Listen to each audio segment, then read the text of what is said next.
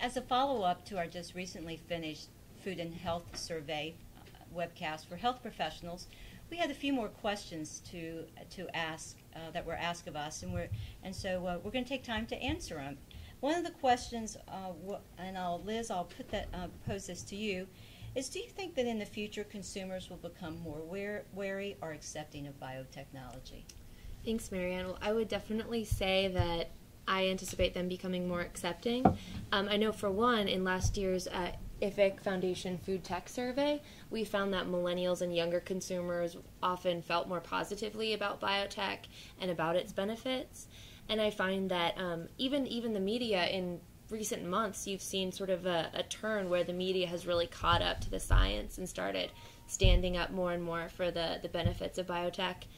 And I think that, over time, the science will win out, and I think that we'll see more and more benefits of the technology, and the average consumer will see more of these benefits directly. And I'm hoping that that will start to turn the tide a bit. Well, I think in our research, not only in the food technology, but other people's research, we do see that consumers, when they can actually see that it's a personal benefit, or especially a health benefit to them, then they see that they're actually a value. In fact, I did a panel a couple months ago, and a woman from the Pew Charitable Trust said even is connecting, is that she was one of the ones that said, because of having different type of oils, I now can control my inherent elevated cholesterol level. It's a genetic issue that, but this will help. So I do think if we can connect, health benefits with technology, people see that there are values. Definitely, and even in our survey that we just presented, we saw that 2/3 agreed with the statement that nutritional content was more important than whether or not the food was produced using biotechnology. So I think that definitely speaks to your point. One question that came in said, could we explain a little bit about the food labeling law to go into effect later this year, and is this expected to change consumer behavior in any way? You mentioned it in one of your questions, Sarah, maybe just to explain what type of food labeling laws we were talking about. Yes. I was referring to the menu labeling law that will be implemented later this year, that will be requiring calories on the menus for all restaurants that have at least 20 operations. So to be determined whether or not this will affect consumer perceptions and behavior, but we did see in our survey this year that most Americans are saying that they're occasionally looking at this nutrition information now, so we'll see what happens when it's implemented later this year. And does looking at it actually change behavior? Right.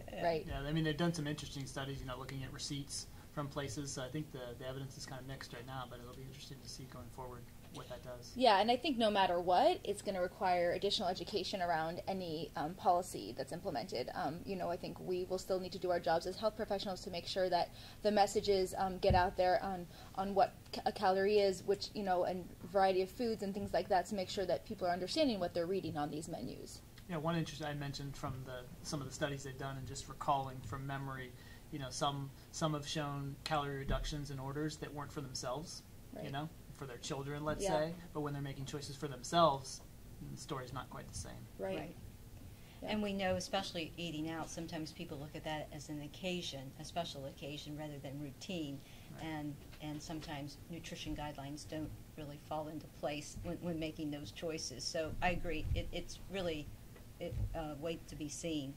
One other question mentioned was, are the new nutritional guidelines, I'm assuming they're talking about the dietary guidelines, that just came out expected to change consumer beliefs, i.e. cause people to be less concerned about cholesterol and our caffeine intake? So this is in reference to, of course, the Dietary Guidelines Advisory Committee recommendations. We know that these aren't set guidelines at this point and won't really see those until the end of the year. But I pose that question to any of you.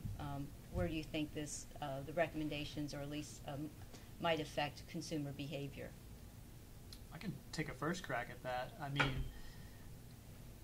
there is that concern, of course, when you're making such I guess it's not necessarily scientifically a bold statement, because we've known for quite some time now that the effect of cholesterol from food doesn't directly relate to cholesterol in blood, but consumers haven't necessarily heard that quite as much. So to the extent they take that guidance and see it as license to consume more, I don't know. We saw some of those maybe similar things with the call to reduce fat or avoid fat in your diet. People saw a license to eat more low-fat foods or non-fat foods. So there is that concern, but I think that it's a step in the positive direction because that's where the science is leading us. So it's our job as health professionals to help get those messages from the scientific community out to the consumer.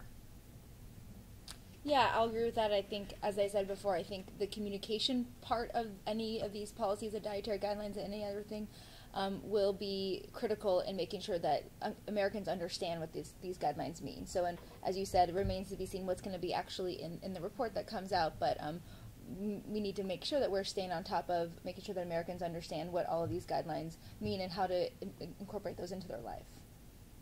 It was also mentioned caffeine, and you mentioned some findings from caffeine, Liz, and of course there's seems to be a lot in the news recently about caffeine. So any insights or thoughts in regards to the caffeine? Well, I think that definitely you do see that more Americans are at least strongly agreeing with the statement that they know what caffeine, how much caffeine they consume, and I think it was a little bit over half. So there's still an education opportunity for us health professionals to really, show Americans how they can, keep track of their caffeine intake. But a lot of research is showing us that overall Americans are, consuming a pretty moderate amount of caffeine, and so it's not.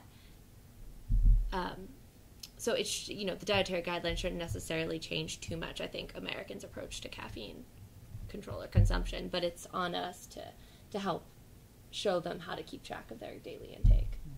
And I think it goes back to what we said throughout the webcast. It really is making sure that we give positive, simple, and actionable messages, because as we see in our survey, people want to know what to eat, but at the same time, and I know just from my years when I actually did some counseling, it was like, just tell me what to eat. Yeah. And so the reality is that if you give them a guideline, then I think some of the questions will they follow it? Well, they will if they have a better guidance on what does 200 milligrams mean? What does 400 milligrams mean? Because throwing out numbers without quantifying it with food does become confusing. Definitely. Well, and that was a discussion in the committee DGAC meetings was, coffee and caffeine. So, where they landed on the evidence for coffee was beneficial. Was that due to the caffeine content or not?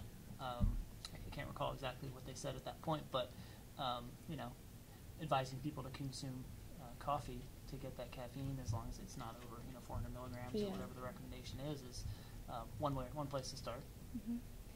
Well, there's one final question that really kind of changes our conversation, and this was just a question about no pesticides, and of course when we asked several of those if they would buy if they would buy products if they were labeled local or whatever. And this just question said, is no pesticides a positive or negative claim? I would just say that I suppose in many cases it really depends on who is viewing that, and in many cases I think the know this and know that.